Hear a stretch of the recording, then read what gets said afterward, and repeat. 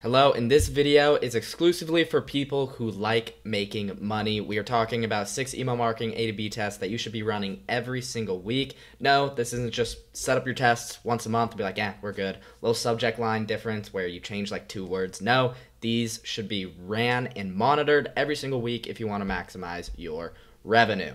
So, we're going to get straight to it, talking about 6 specific tests that you should be running. So this one here is graphic email versus a text-based email. And this is the difference. We have a graphic-based email up top. You can see the click rates, open rates, and then the placed order. You can see open rates were better for the text-based email on the bottom. Click rate was almost 50% better as well. And then the placed order rate as well. You can see the placed order value right here. Much more. And so this is just the difference that a text-based email can have. So the text-based emails are the ones that are literally just pure text rather than doing graphics. Everybody's sending graphics. Not everybody is sending text-based emails. This is why it stands out so much, and you can have results like this, where this was a best sellers email, where you think, a lot of people are going to think for best sellers, you need to have like all the graphics and you need to show all the products. No, not necessarily. Not in this case. This was the text-based email for this brand and it worked really well. So make sure that you're testing your text-based emails to see where they are the most effective and where you can fit them into your strategy, because you do want to make sure that you have both graphic and text-based emails. So this is the first test that you should be running and testing if you haven't already.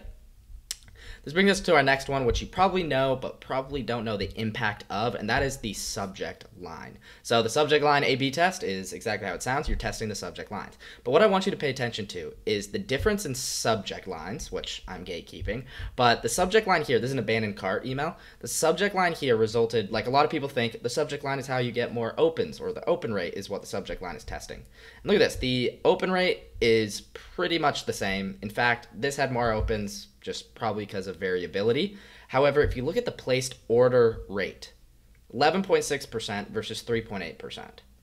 And that's also the value. Now, all we changed was the subject line.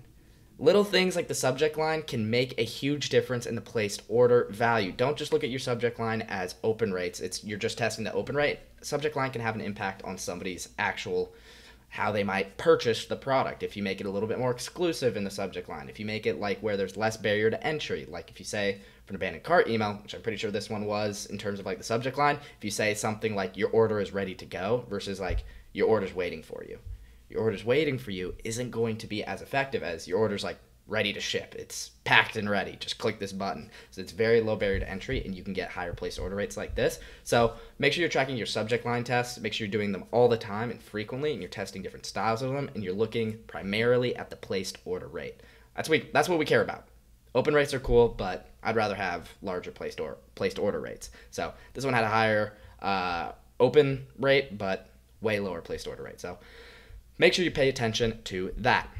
Next, we have products versus categories. Now, this is going to be brand specific, and this is something that we test very early on with our clients in how we want to have our emails going forward, where we are promoting specific products or promoting different categories of products. Now, this isn't going to apply to you if like you're a one product store, but if you have tons of products, you have tons of SKUs, you want to test like categories, like linking people to like men's products versus women's products, or do you want to show like 4 men's products, 4 women's products, like individually rather than categories?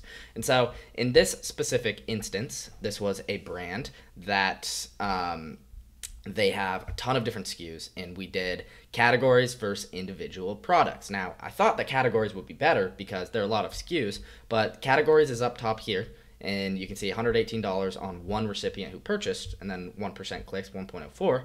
And then linking to individual products here at a 1.14% click rate and way more purchases, much higher average order value, which I'm not really going to attribute to the email. But these were specific products. Now, we thought the opposite, but this is a very high SKU store. There are tons of different categories that people can choose from. And kind of when you give people a ton of options, they're less likely to click any of them. When somebody's shopping by category, they have to continue to search for more products rather than like showing them the products directly on the email. In this case, that worked better for this brand. We see it go both ways, but you'd be surprised how big of a difference this can have depending on the brand. Like for another brand, it might be categories would be way better, and these results could be flipped. make sure that you're testing them so you can get kind of a sense of your customers' like buying preferences, and especially when they're browsing and opening their emails. So products versus categories right there. Next, we are doing long form versus short form. This is one of the bigger tests that you can run. I didn't mean to copy this link, but you can see the impact right here. A longer form email versus a shorter form email. This was like a note from the founder telling people like why our product is so amazing. And so you can see here on the click rate and then the placed order rate. So this was in the welcome flow email too. And you can see the longer form email giving these people more information on the product, which you might find useful and which we thought would perform better, only resulted in a 0.2% placed order rate, 2.4% click rate, $210. Meanwhile, the shorter version, which was like 6 lines of text, had a 3.4% click rate compared to 2.4, and 0.7% placed order rate, and obviously a lot more revenue. And you can see like delivered, this is off a 2,000 person sample size. So it's likely that this wasn't by accident. There were 2,000 people on each side, so technically like a 4,000 person sample size. So it probably wasn't by accident. For this brand, people liked shorter messaging. And so literally what this email was something as simple as, hey, welcome into the brand. I wanted to give you a warm welcome. If you didn't see, our products are cool because this one fact. Shop now. That's all it was. And then this one was going into like the science behind it and much more background info. And I think it just distracted people, and it wasn't simple, and people just don't read their emails too often. They don't want to sit down and read every single word that you're sending. So this made the call to action very buried in the email rather than making it 6 lines of text. Email, or the call to action, is one of those lines of text. 1 in 6 is better than like having 15 lines of text where it can be buried in one of those lines. So long form versus short form, make sure you're testing them. It's going to be different for each audience. Next, we have campaign timing, which is another very high lever that you want to dial for your brand. So this one was, so some brands, they'll be better at certain times of the day. This was a test of morning versus like late afternoon. And you can see late afternoon, the open rate's 26% versus morning 36%. You can see the click rate was actually higher, but the placed order rate, there were just too little people. And so placed order, much higher for people earlier in the day rather than at night. Sometimes you think maybe at night you can send people emails, or the late afternoon because they're going to be off work, but that doesn't always work when you can get people on the lunch break and maybe it performs better. It's going to depend on the brand. So you want to make sure that you're testing. This was, I believe, 11 a.m. versus 4 p.m. And you can see just the massive, massive, massive difference. And so now we know going forward, if we're say making $2,000 more on every campaign that we send, it's going to be tens of thousands of dollars more over the course of a couple months. And so campaign timing, super, super important. Make sure that you dial what times are important for your brand. And then we have the flow time delay. So similar to the campaign timing, we want to test our time delays in the flows. This is a very high lever that you can pull. You can see waiting 30 minutes and waiting for hours. And this was for a site abandoned flow. So after somebody goes to your website and then leaves, they don't view any products, they don't add to cart, this is the email that we're sending them. And we tried waiting 30 minutes, try to get them while their attention is hot. You'd think that maybe that would perform better. They just left the site, we're at the top of their mind, and we send them an email.